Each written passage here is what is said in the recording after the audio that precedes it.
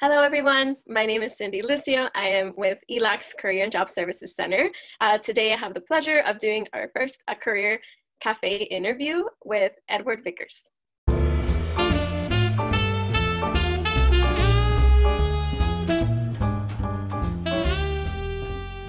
Hello, Edward. Thank you so much for joining us today. Looking forward to learning more about you. So for our first question, we have, can you tell me a bit about your personal background and career path that led you to the role you're in today?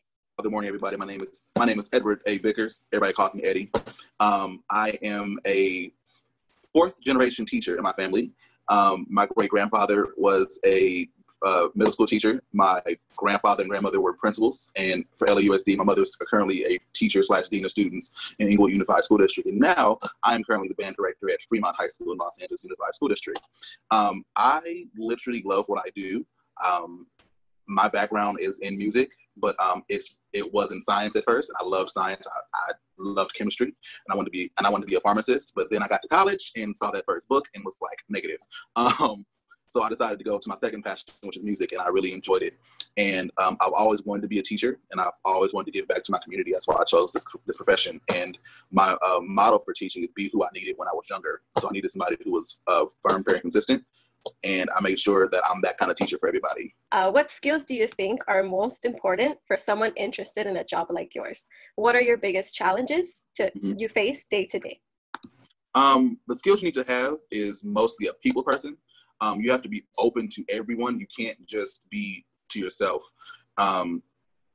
What I face day to day is I'm dealing with, I teach in the public sector of education, so I deal with a lot of students who have to who come from low income families who don't get food. The only source of food is the school. The only source of escape is the schoolhouse, and they deal with a lot of trauma and a lot of turmoil at home. So you have to be the counselor, the friend, the listener, the confidant, the parent, the teacher, all in one setting. So it's a lot of hats you have to wear.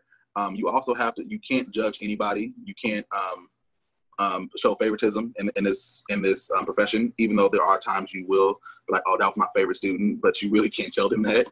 But you have to treat everybody fairly and give everybody the same opportunity that you want to give yourself. And you also have to know your subject matter as well, because some of these students will call you out of not knowing certain things, and be open with them. The biggest challenge for me was showing the students that I'm human and that I cry and I laugh and I bleed just like they do. So yeah, that's the part of the day-to-day job that's very, very, very difficult. What do you enjoy most about the work you do, and what are you most excited about right now?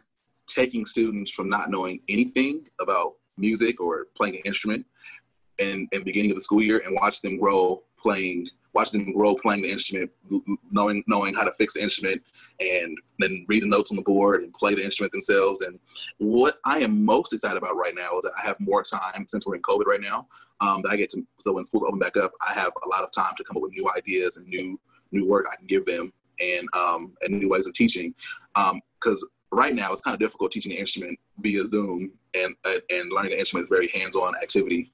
So I can't wait to get back to the classroom and have the students there. I can't wait. I'm so excited. What recommendations should students explore to enter this field? What are common entry-level jobs?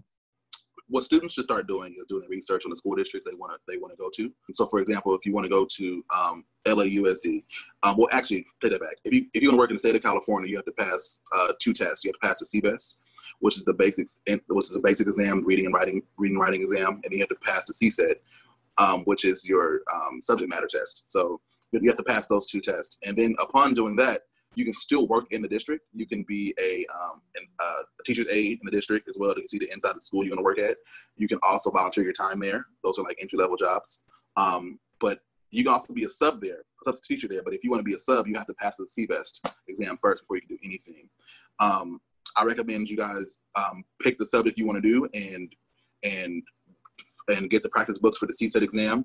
Then I want you to make sure that you know the ins and outs of education, of how to ask teachers. Even if you get stuck on something, ask teacher in that subject matter, and they will help you, because we need more teachers, and we're not going to stop you from being a teacher. We're going to help you.